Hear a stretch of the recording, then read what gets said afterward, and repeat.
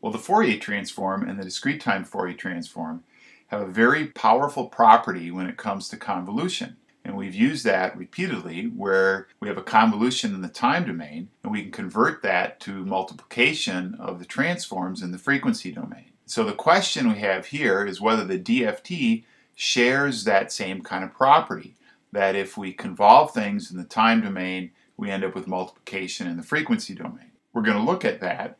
We're going to approach it from the standpoint of multiplying the DFT coefficients and then exploring what happens to the signal in the time domain. So I'm going to define a quantity y tilde of k, which is the product of two sets of DFT coefficients, x of k and h of k, with each of those being length n. I can therefore write the expression for y tilde of n, the time domain signal, using the inverse DFT of y tilde of k, which is just h of k times x of k, as I've written here. For h of k, we're going to substitute the discrete time Fourier transform expression to write this in terms of h of m. Next, we're going to interchange the summations and collect some terms, so we can write what we had up here as the sum from m equals 0 to n minus 1 of h of m times this term in square brackets here, which is just 1 over n, the sum k equals 0 to n minus 1, x of k, e to the j 2 pi k n, times e to the j 2 pi k m divided by capital N. And these are familiar terms to us. We can recognize that this expression is the inverse discrete time Fourier transform of x of k. And that gives us the periodically extended signal x of n with the period being n. Remember, this was a sampling in frequency of the DTFT, and consequently we had a sum of shifted replicates in time, which we denoted by this double parentheses notation with a subscript n. The multiplication by e to the j 2 pi over n times km is just a modulation in frequency, which corresponds to a shift in time. So we've got a shift in time here, and therefore we end up with the y tilde being expressed as a sum from m equals 0 to n minus 1 of h of m times x of n minus m periodically extended with period n. So what we've shown is that y tilde in the frequency domain, being the product of DFT coefficients hk and xk, has inverse DFT, y tilde of n, given by the sort of convolution, but it's a convolution with h of m and then this periodic version of x of n. Now we're going to denote this using a different symbol than we've used for convolution before, because this is a slightly different form of convolution. So we're going to put a circle with a capital N in the center to denote that this is an n-periodic convolution. These are known as circular convolutions, and it corresponds to convolving h with an n-periodic extension of x of n, where we have those shifted replicates that overlap. So our property for the DFT with respect to convolution and multiplication is that indeed we have a convolution that converts to, through the DFT, multiplication of coefficients. However, it's a slightly different convolution than we've worked with in the past. And in general, this n-periodic convolution, or this circular convolution, is not going to be the same as the ordinary convolution of h and x. And that's a fact that we're going to explore in more detail. So I want to recall that this n-periodic extension of x can be written as a sum of shifted replicates, where the shift is capital N and the original signal is x of n. So I can expand this circular convolution using this representation and write it as h of n ordinary convolution with the sum from L equals minus infinity to infinity of x of n minus L times cap n. Now I can move the sum outside of the convolution and write that I have a sum of h of n convolved with shifted version of x of n. Well, since convolution commutes with the shift operation, I can simplify the expression. I'm going to let y of n be the convolution of h and x, the ordinary convolution, and then I see that what I have with this circular convolution is I get the equivalent of a sum of shifted replicates of ordinary convolution. The problem is, in terms of this being different from ordinary convolution, is that if the duration of y of n exceeds n, capital N, then these shifted replicates will overlap and I can't identify y of n from y tilde of n.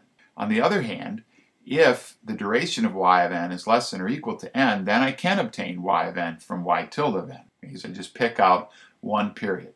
In order to use the circular convolution to compute an ordinary convolution, in other words, in order to multiply DFT coefficients and then take an inverse DFT and extract an ordinary convolution, we have to have some constraints then on the length n that we choose.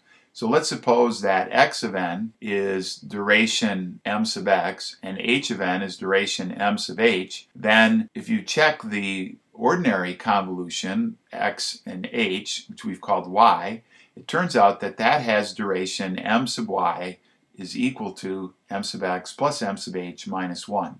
And I've kind of sketched that out here. Remember, you can do convolution by fixing one of the sequences and then flipping and shifting the other sequence past. So here I've shown h as being fixed, and I've flipped and shifted x and indicated the durations. And if you figure out when these non-zero parts overlap, it's for a duration of m sub y, which is the sum of the two individual durations minus 1. So if I choose the length of my DFT, or n, to exceed this sum of the two durations minus 1, then I can get y of n from the circular convolution y tilde of n. Now we're going to look at an example, and we're going to do three things here.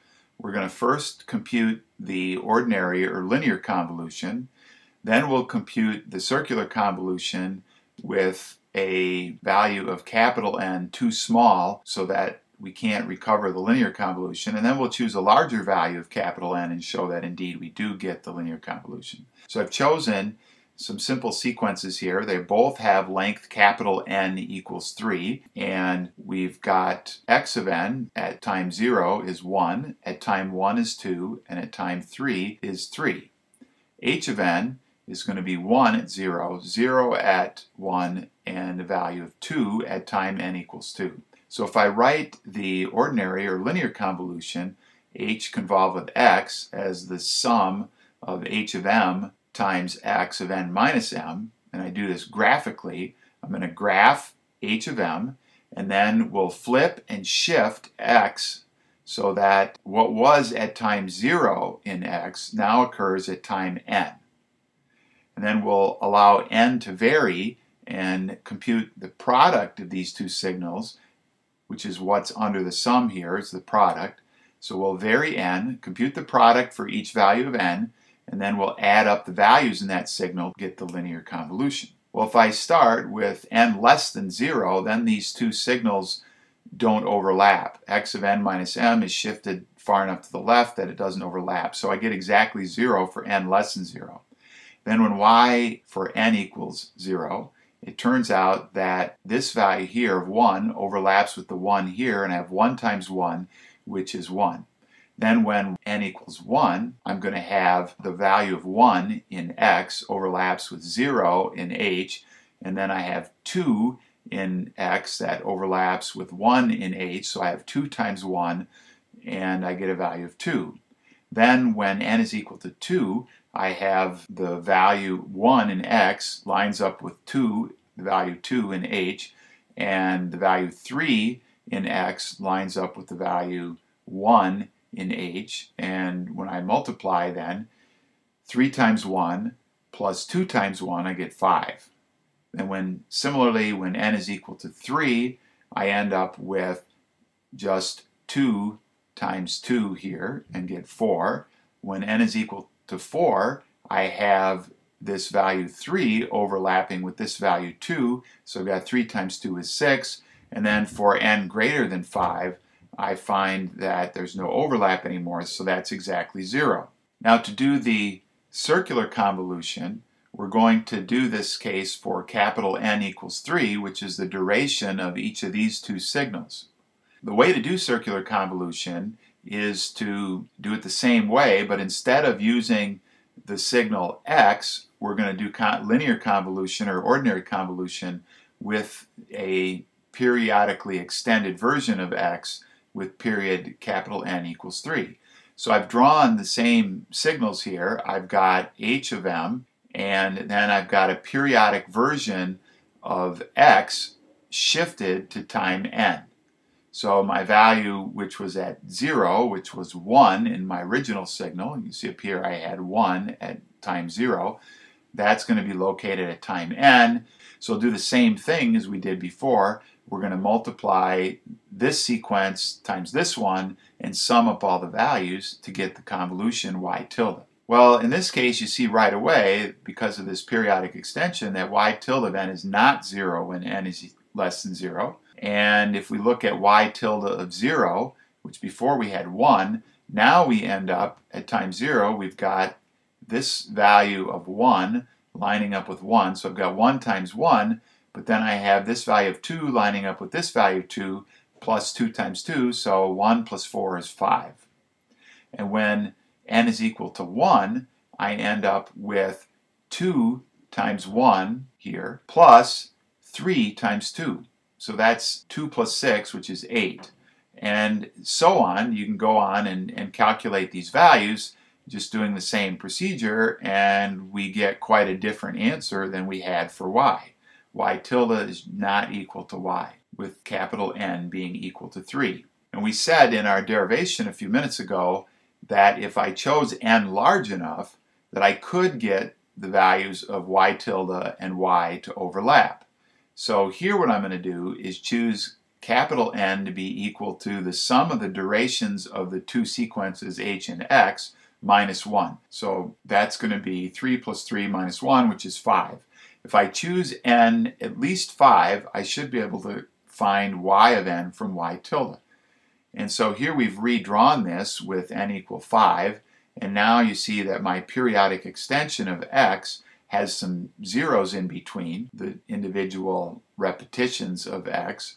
And when I do my convolution, well, I still don't have y tilde of n equal 0 when n is less than 0, but in the interval from 0 to 4, I end up getting the same values that I got for y.